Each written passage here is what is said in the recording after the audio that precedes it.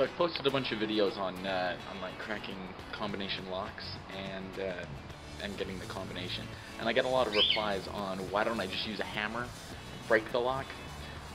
So this is a video replying to those. This is why I don't use a hammer.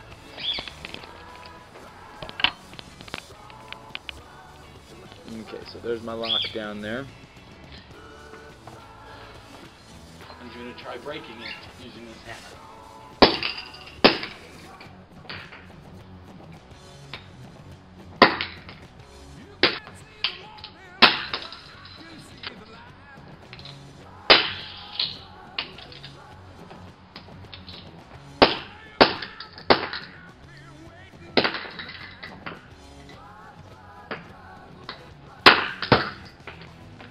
Let's try it with a bigger hammer.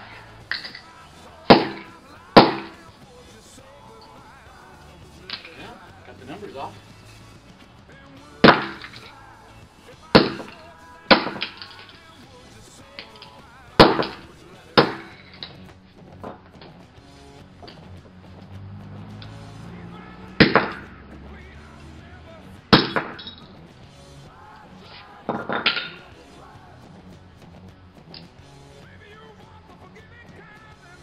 Well, as you can see, I did get the front numbers off, I got the back panel off, but